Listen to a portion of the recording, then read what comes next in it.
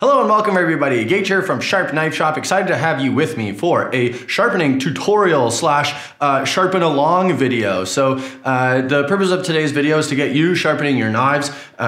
You've probably watched a lot of sharpening tutorials, but I always find it's easiest to learn by doing and by doing with someone who knows what they are doing, which in this case is me today. So grab your stones, get yourself set up. I'm gonna sharpen a knife. You're going to sharpen your knife along with me. I'm gonna give you some points, some tips and tricks, and just go through the whole process with you. And you can just follow along with me in real time. And I hope that this serves you well and helps to get you sharpening your knives and get you the results you're looking for. So our setup looks like this. We've got an IKEA plastic tote with our stainless steel sink bridge over top of that and our Naniwa stone holder. This is a very luxurious setup. You don't need all this stuff, but it certainly is nice to have. We also have a flattening tool. This is super important. Keep our stones flat. If today we're going to focus on maintaining the angle at which we are sharpening, then having a flat stone is going to be super important for that, because if our stone is all dished out, then it's going to be difficult to maintain a flat or consistent angle.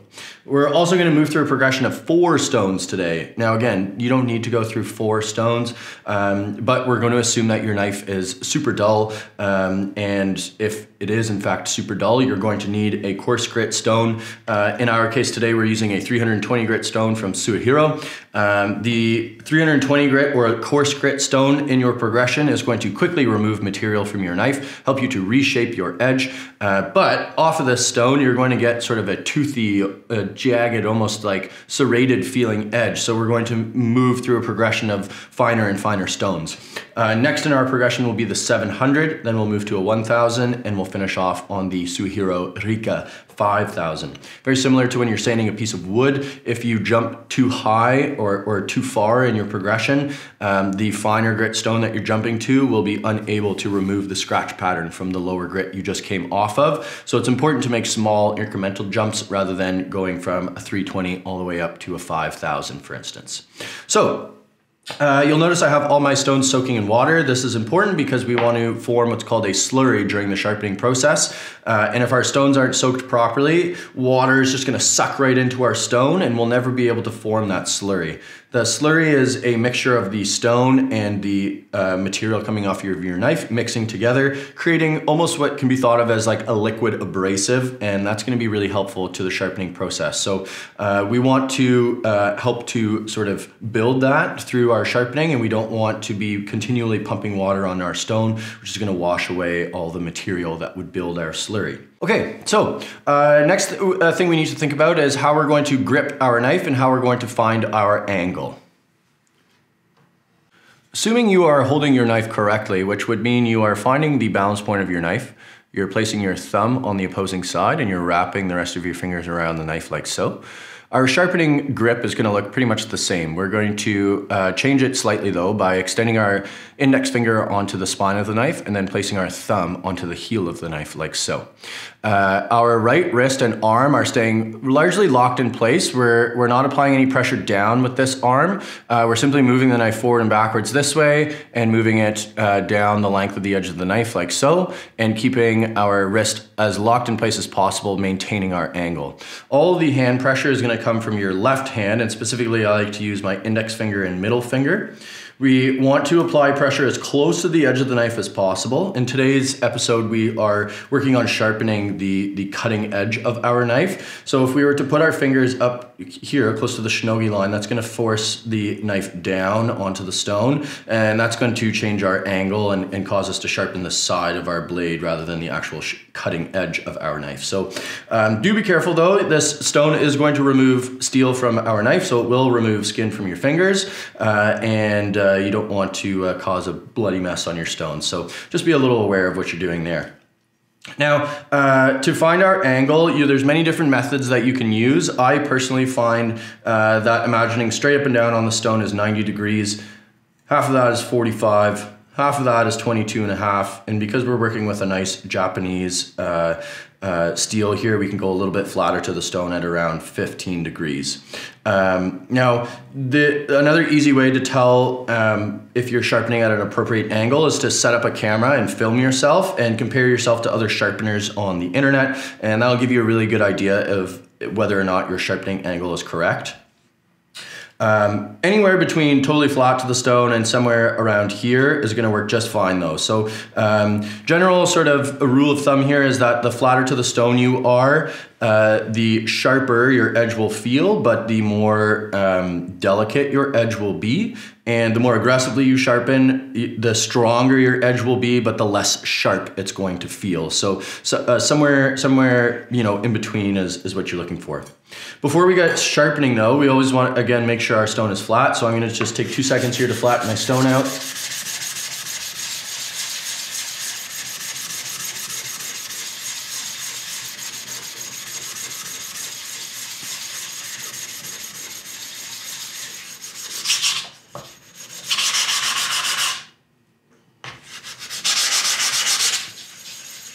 You probably noticed there that I scraped off the edges as well. Very important to do that because they will kind of get a little sharp as you flatten your stone, and you don't want to cause any big ruts in your knife. So we know what angle we're going to sharpen at. We know where our pressure is coming from, what our right hand and what our left hand are doing. So we're going to start closest to us on the stone here, and we're going to apply pressure as we push the knife away from ourselves. It's going to look like this.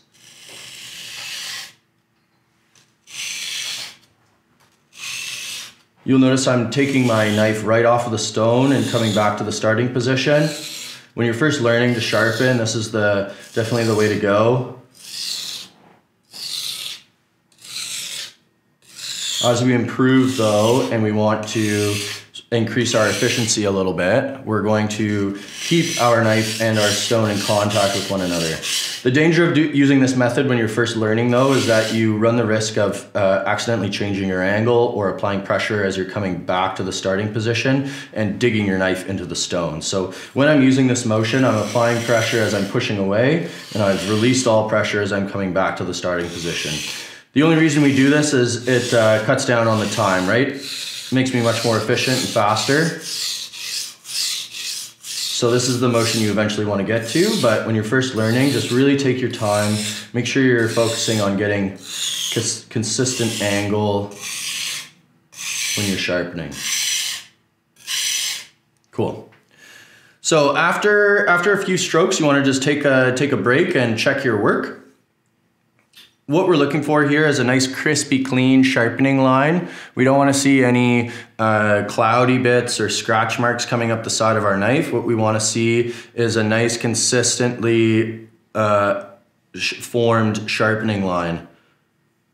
So if I see that it's really skinny in one part or really fat in one part, at the part where it's most fat means I'm a little bit flat to the stone. If it's really skinny, it means I'm a little bit angled up too much. So that nice consistent line is what we're looking for, and I'm pretty happy with what I've got going here so far. The other thing we're checking for is what's called the burr. The burr is going to present itself as a sort of thin lip of steel that forms on the back side of the blade that we are sharpening.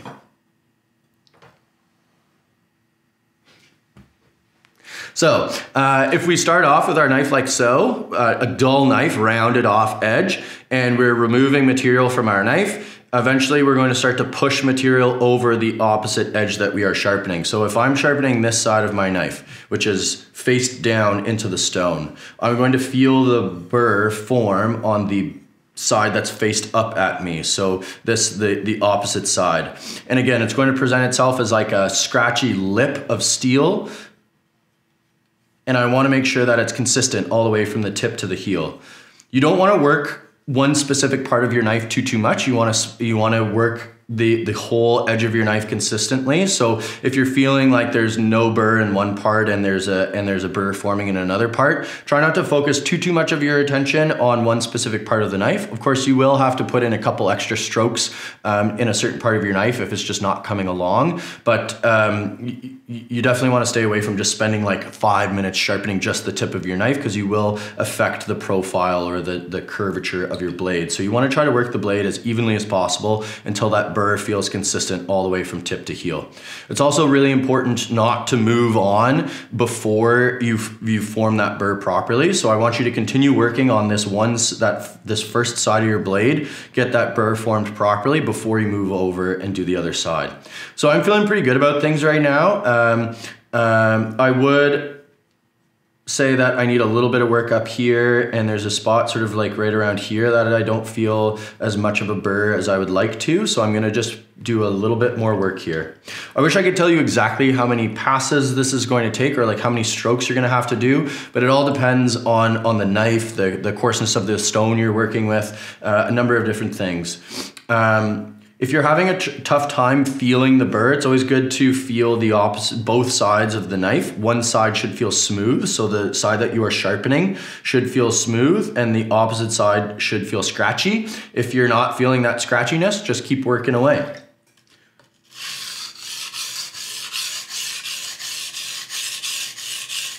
On these low grit stones, your hand pressure should be quite aggressive as well. Assuming your knife is quite dull, it's gonna take a lot of steel removal to get your knife sharp again. So that will likely take some time if it's been a long time since you've first sharpened your knife.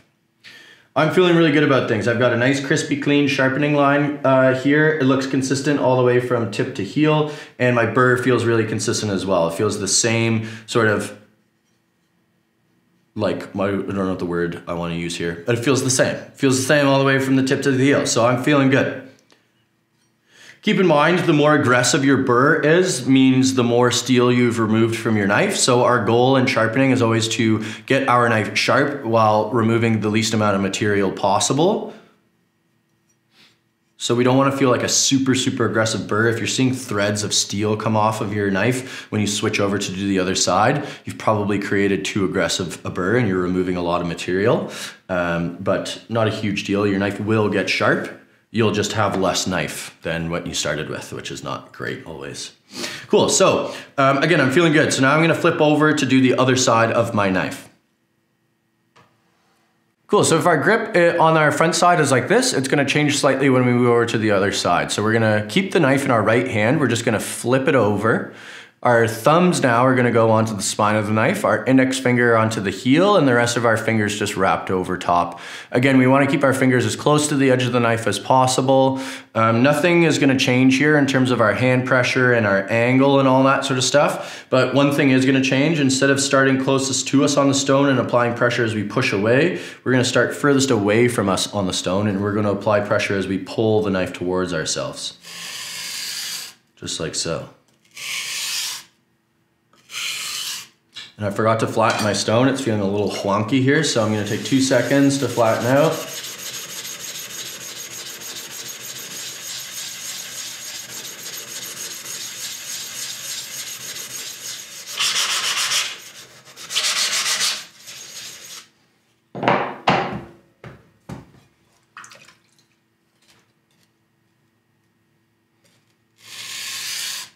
So again, when you're first learning, come right off of the stone and return to the starting position.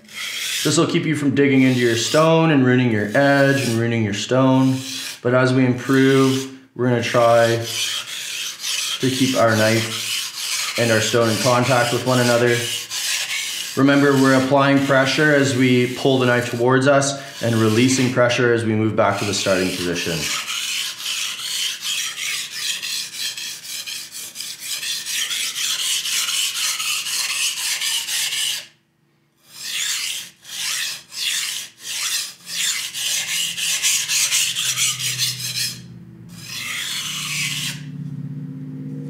Checking my work here, checking to see how my burr is coming along, and looking at visual cues as well to see if I'm doing a good job here. So try to keep your handle as dry and as clean as possible through this. So again, I'm looking for that nice clean sharpening line. I don't want to see any sort of fat bits or skinny bits. It should look the same width the whole way. And assuming you're going for a 50-50 bevel on your knife, or I should say 50-50 edge ratio on your knife, you want your edge to look the same width on this back side as it does on the front side. So generally speaking, your burr is gonna form much quicker on the back side of your knife because it's already formed and we've kind of just pushed it over to the other side here. So I don't know if you can see in the camera here, but my edge on this side is looking a little skinnier than it does on this side. So that to me means I just need to do a little bit more work on this backside before I move on to the third and final step.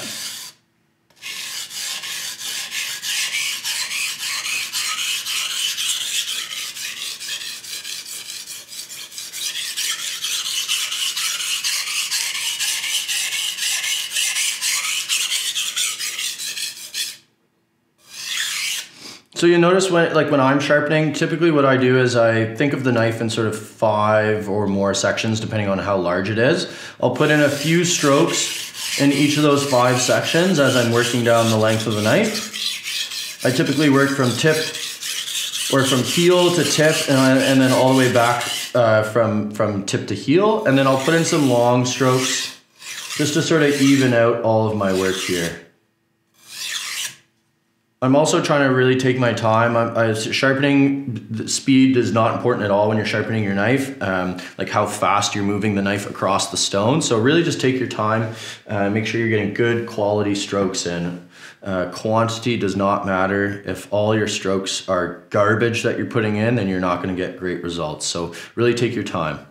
So I'm feeling good. I've got a nice edge on this on the backside here. Everything's pretty well evened out here. They look about the same width on both sides. So I know I'm ready to move on to my third and final step, which is to deburr my knife.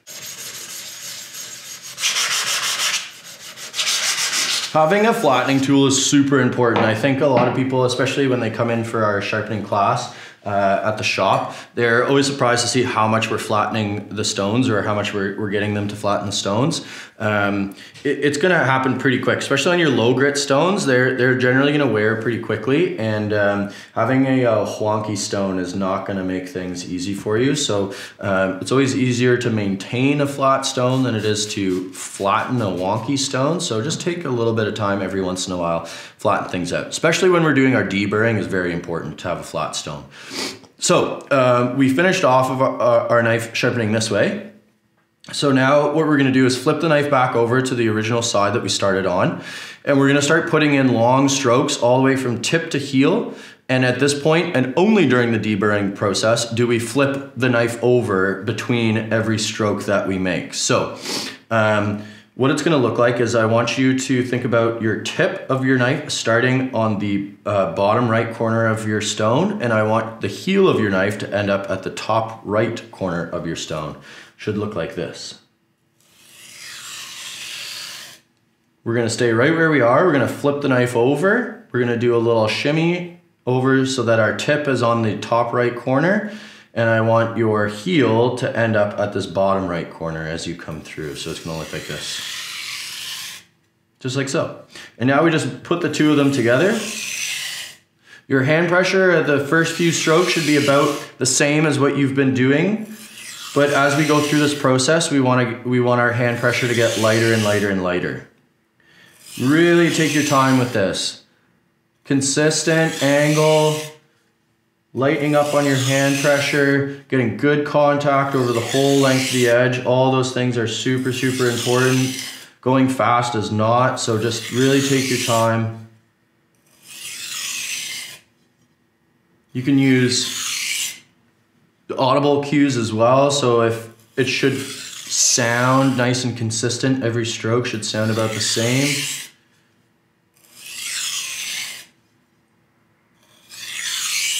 And now checking our work, what we're checking for here is that there are no burrs remaining on either side of the knife. So we're gonna feel, I like to use my index and middle finger, I like to use my thumb, feeling all over. And I'm not feeling any burr. I wanna now just touch the edge of my knife. If it can kind of like grab into your skin a little bit, then chances are it's sharp. If you feel uncomfortable doing this, you can always use the nail trick where you just push the knife into your nail. If it skates across, if it slides across your nail, you're not super sharp. But if it gets stuck into your nail like this, then you're feeling good. You wanna check every part of your knife. It's really important to make sure that you've set a good foundation on this lower grit stone before you move on to the next grit, because you're not gonna really be able to make any changes on the higher grit stones. So this low grit stone, really important to get things where they need to be. Can be thought of as like if you're painting a picture, this is the outline of your picture, and then your next stones are just sort of coloring in the lines and shading your picture. So if you don't have your picture the lines made properly, then you're gonna have a tough time coloring it in. So next stone is our 320 grit stone, or I should say our 700 grit stone.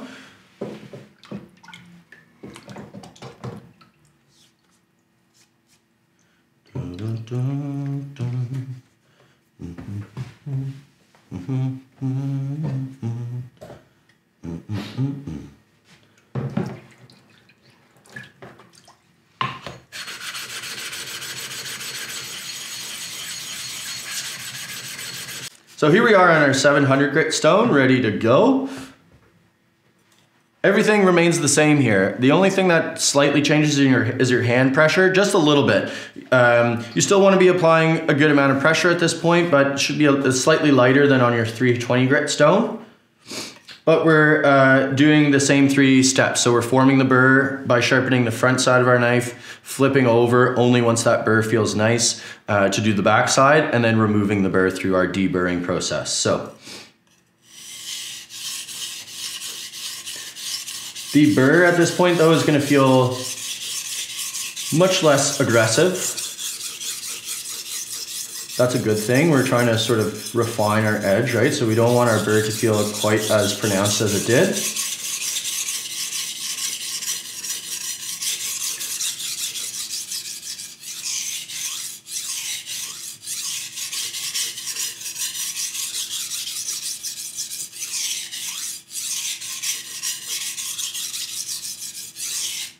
You also find typically that the burr as you move through your progression will pop up quite a bit quicker than it did on that first stone you used. So again, that 320 grit stone, assuming your knife is really dull, is really sort of setting the foundation for your sharpening. So generally it's going to take a little while to get that burr formed on that first stone, and then once you've done that, life gets a little bit easier through your progression. So already I feel like I have a nice burr formed on this.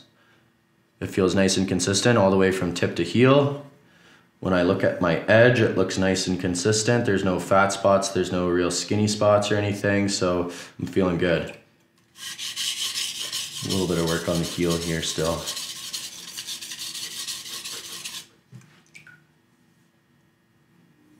Yeah, cool. So, ready to move on. So I'm sharpening this way right now. I'm gonna flip the knife over, thumbs go on the spine. Knife goes furthest away from me as I pull it in towards myself while applying pressure down into the stone. Releasing that pressure as I return to the starting position.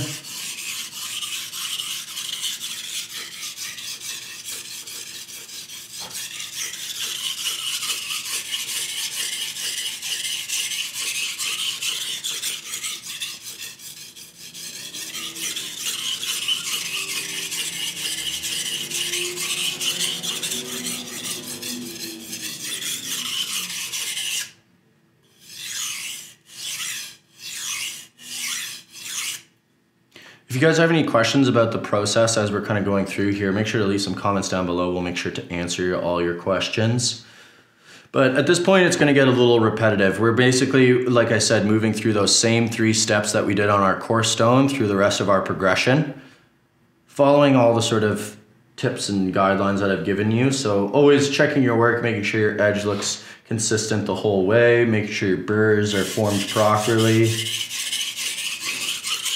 Lightening up a little bit on our hand pressure as we go through our progression,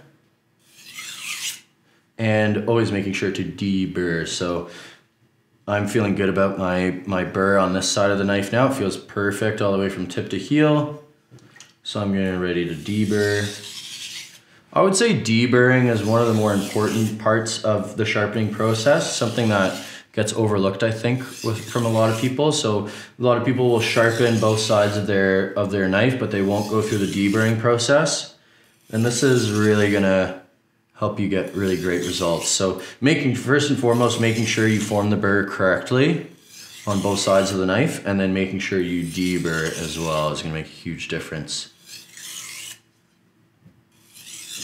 Deburring, I'm really taking my time with, obviously, just making sure I get good, consistent strokes in.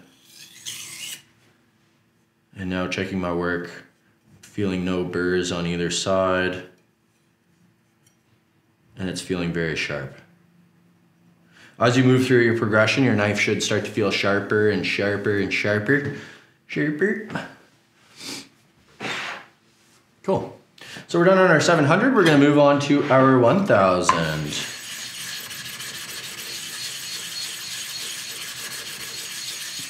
Right, here we are in our 1000 grit stone. Some fresh water on there, flatten our stone out. Flattening your stone helps to sort of create a bit of a slurry as well. So that's a little trick if you find, especially on your higher grit stones, that you're having trouble getting that burr formed. Take a break, give your stone a little flatten, get a slurry going, and I think you'll find that that really helps move things along a little quicker.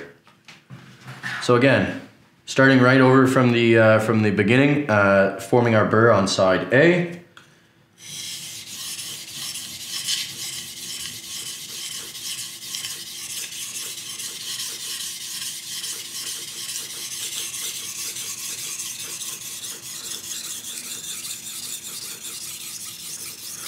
You don't really have much more to add at this point. You're really just, again, following the same 3 steps that we started with.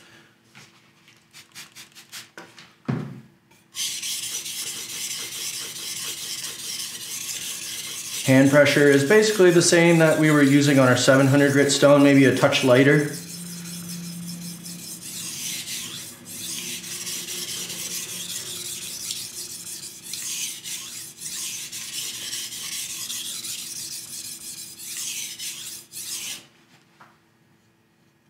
Feeling for our burr, checking our edge.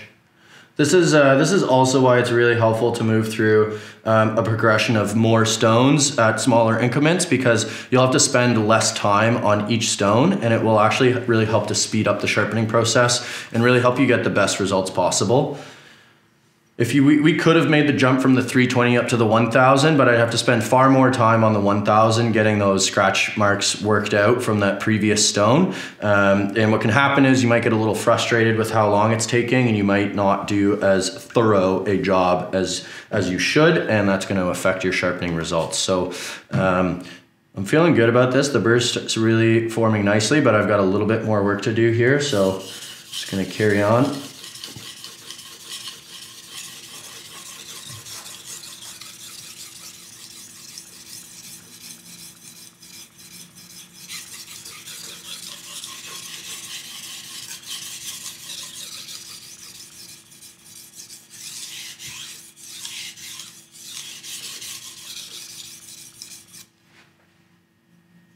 Yeah, everything's feeling great. Got a nice burr formed, so I'm gonna flip over, do the other side, and flatten my stone real quick in between though.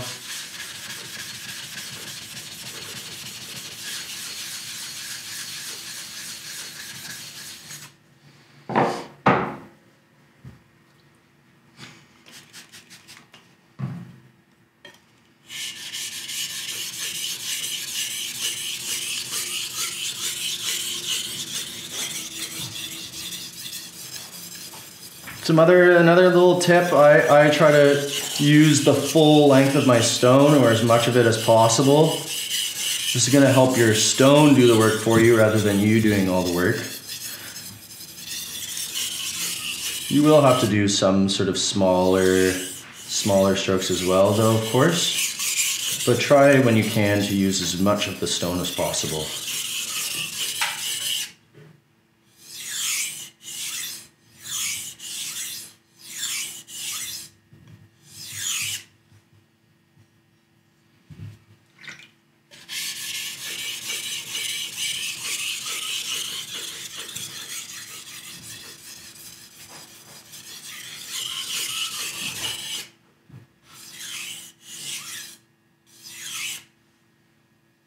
Okay, things are feeling good. So I've formed the burr on side A, formed the burr on side B. Now I'm going to do my deburring strokes.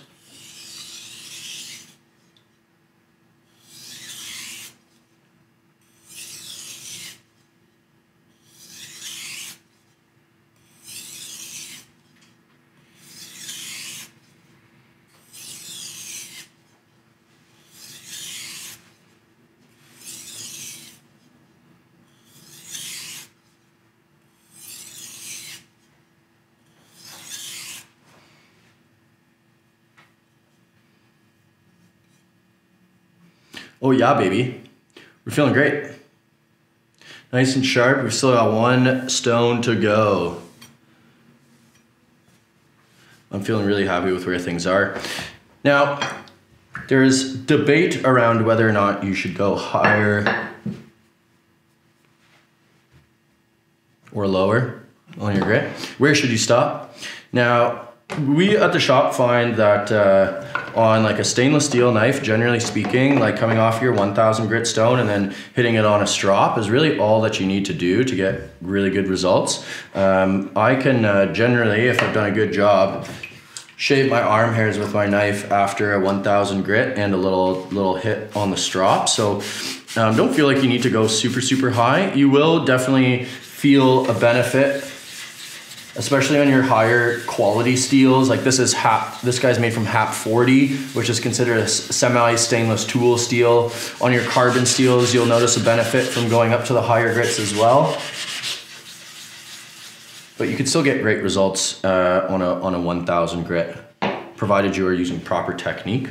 But for the purposes of this video, we are gonna go up to a 5000 grit stone and see what that does for us. Again, all the steps remain the same. So I've got a bit of a slurry built up here through the flattening. I'm gonna get a little more water on there.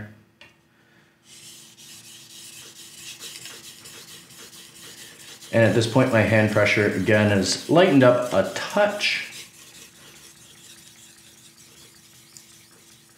And we're going through the same 3 steps again.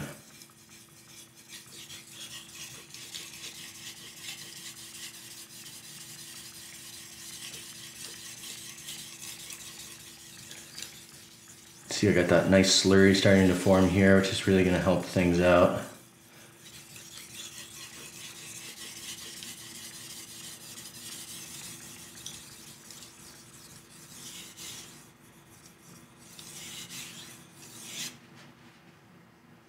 The burr on your higher grit stones, like 3000 and above, is going to be difficult to feel if you're new to sharpening, but it will still be there. It's going to be very faint, which is a good thing.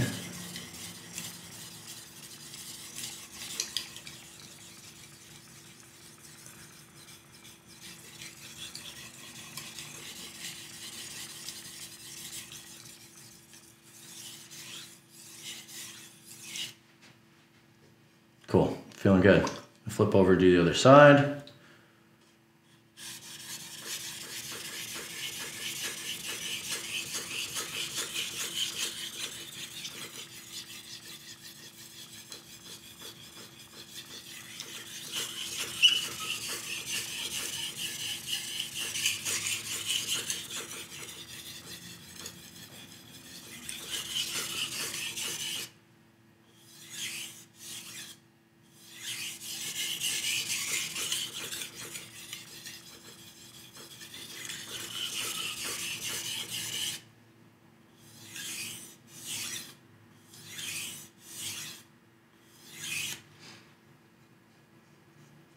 Almost there.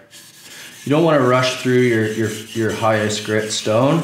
I'm definitely guilty of this when I'm sharpening my own knives. By the time I get to this 5000 grit, I'm just ready to be done. But really take your time, make sure you're doing a good job. Don't cut any corners at this point, or else you won't be able to cut any corners with your knife. I'll see myself at once I'm finished. That's why Wendy's patties are square. Corners. Deburring now. Off of your last grit stone, deburring is super important. Really want to take our time at this point. Make sure we're getting really good, consistent contact. Hand pressure at this point is like 0. I'm trying to use as little pressure as possible.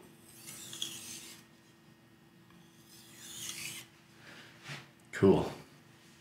Let's see how we did here. So, checking my edge, looks really nice. It's the same width the whole way.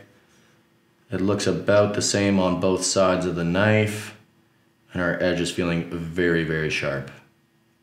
Now, you could be done at this point, and I think we're at shaven sharpness level here. Maybe, yeah, we're shaven. It's really dry, so don't mind my dry skin. But yeah, we're shaven sharp at this point, but we can get even sharper. So, to do that, we're gonna use our leather strop here. So, if you're unfamiliar with the leather strop, it is just a piece of leather attached to a piece of wood generally. You can get like the belt straps that have little rings on both sides, so you can attach it to like a peg in something. That's typically how like the barbers back in the day used to do it with their straight razor stropping before they shave your face. And I don't know the exact science. Maybe there's someone in the comments that does know the exact science that's happening here, but moving from a ceramic material to the leather material really seems to make a difference. I've been told that the stropping process helps to remove any sort of micro burrs or little pieces of steel that might be hanging onto your knife here. And it really does just make your knife like even sharper. So we're gonna essentially be doing our deburring process on our strop here, just doing long strokes. You can go from tip to heel, you can go from heel to tip, really doesn't matter. And you'll notice my strop is completely naked that I'm using here. You can load up the suede side with some green polishing compound or some diamond polishing compound, but I've always found that this fine side, just naked, gives me great results. And you can be pretty forceful when you're doing your stropping.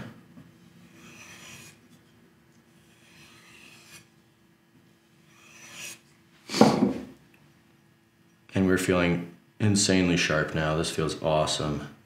Hairs are just popping right off my arm. Cool, so there you have it, guys. This knife feels awesome. Big takeaways from today's sharpening class are take your time. Speed is not important. Quality of strokes over quantity of strokes is always more important. Following those 3 steps is really important. Forming the burr on side A and only flipping over to do the other side once you form that burr properly.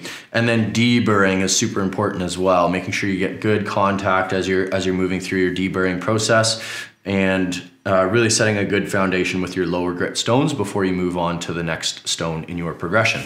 I hope this video helped you get the sharpening results that you were looking for. Again, if you have any questions, leave them down in the comments below. Thank you so much for watching. If you enjoyed this video, smash that like button, subscribe to our channel for more knife related content. Until the next one, stay sharp.